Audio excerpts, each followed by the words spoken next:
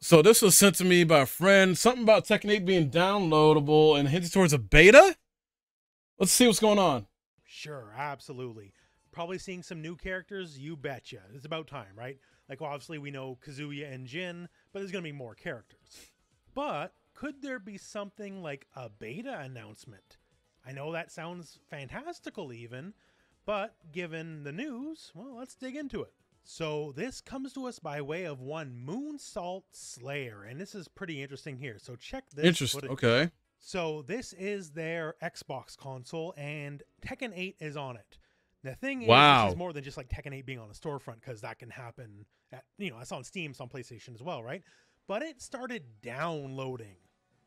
Didn't get all the way. The download got canceled. They only got 300 megs in before the download stopped, but there is Tekken 8 to download on Xbox right now.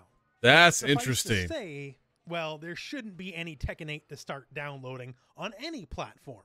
Right. Now, we did make a previous video on this channel here how Tekken 8 might be launching earlier than you might have anticipated, specifically launching within Bandai Namco's fiscal year 2023. But if there's actual files to obviously accidentally download on Xbox or any platform, that means things might be even further along yet than we thought. Because why on earth would there be any amount of files on Xbox Live of all places to be downloaded unless they're prepping for something?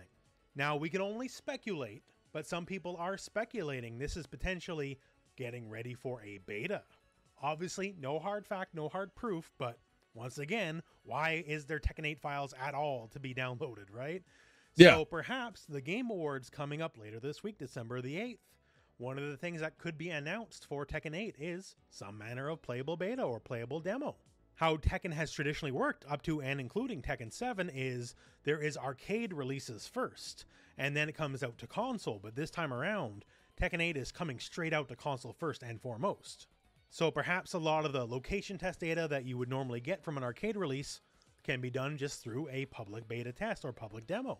Certainly not a bad way to do it. It's how you catch a lot of bugs, catch a lot of odd balance and networking stuff and all that kind of stuff ahead of your actual release. Now, once again, it is certainly not purposeful that there was anything to be downloaded for Tekken 8, right? That is definitely an accident, and that's definitely why the download got stopped by force, because they probably removed whatever means you could get any amount of files from the game.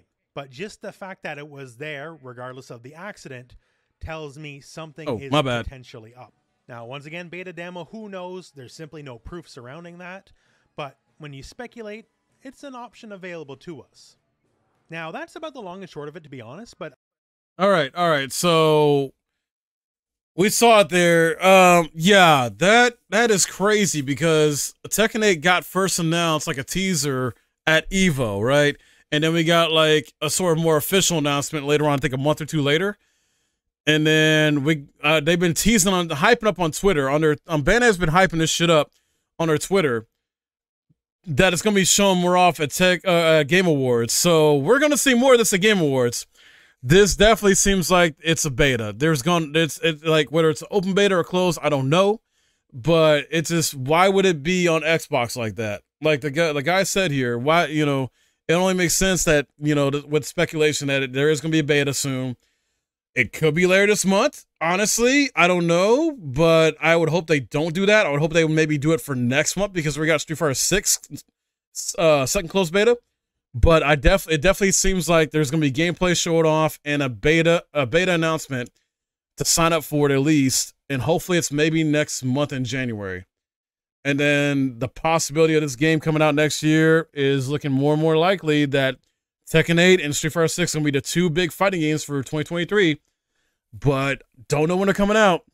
I was hoping Street Fighter 6 would be February, but it's not looking like that. It could be maybe spring. Tekken 8 might be the one in February. That's a possibility. Who knows? And the fact they're not doing an arcade version this time is also speaking volumes, and that could be due to changing of development cycles and methods, stuff like that, because of the pandemic. Let's just be real. The pandemic has changed a lot in terms of game development. So it honestly makes sense that they're doing this strategy now and method, and to try and get bugs fixed and stuff like that, do the beta and do a console release. And hopefully it's fantastic. I want Robot Netcode. it's almost guaranteed there's going to be rollback netcode in Tekken 8, because considering they're having it be put in Dragon Ball Fighters, and they got Arc System Works they worked before just helping that. So I mean, they got people they know.